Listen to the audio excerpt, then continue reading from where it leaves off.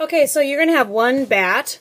A bat is a wooden disc like this per table. And then you're going to get a chunk of clay that your table will share. The first thing you want to do is roll out a slab. We've seen this before. I like to use my hand first to pound it out. It's always good to flip it occasionally. Pound it out some more. And then I'm going to come in with my rolling pin.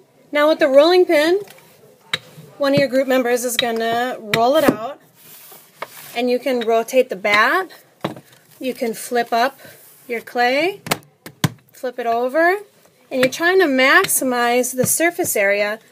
Get the biggest slab that you can without getting too thin. Flip it one more time. Now it's about the width of a pancake or the thickness of a pencil, like that, and I'm going to trace out the practice faces of a house for my group members to do their practice slip and score. Every time we do this clay house, kids get so excited to start with their clay houses that they don't really pay attention to how you attach the walls.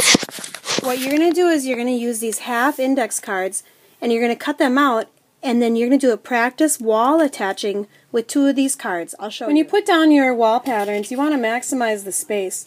Try to fit as many walls in here as possible.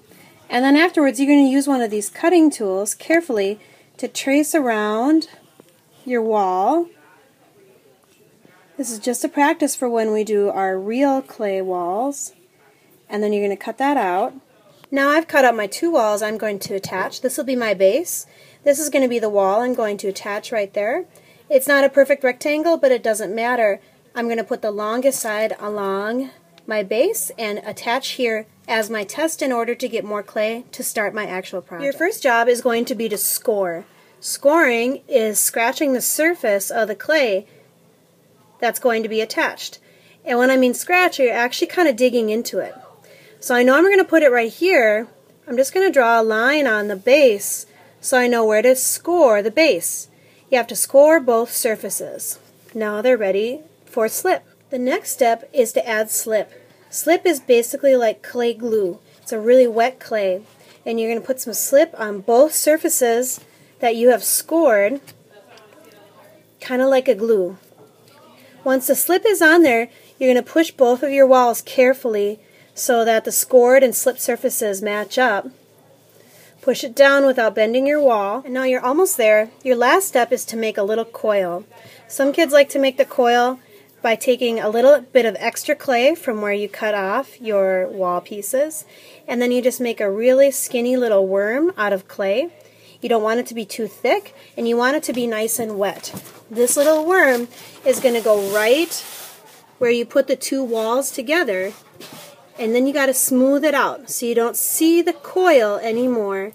And what it's going to do is reinforce that wall you just put together and get rid of the seam or the line from where you attached it. Okay, I did that side. Now I need to do the coil on this side and I'll be finished. Okay, so I flipped my test wall over, and my last job will just be to put my final coil on the other side and smooth it in so you can no longer see where those two walls came together. Now this is my test that I'm going to show to the teacher to see if I'm ready to start building my house. The teacher may pull it apart like this to see if there's evidence of scoring and slipping in order for you to pass.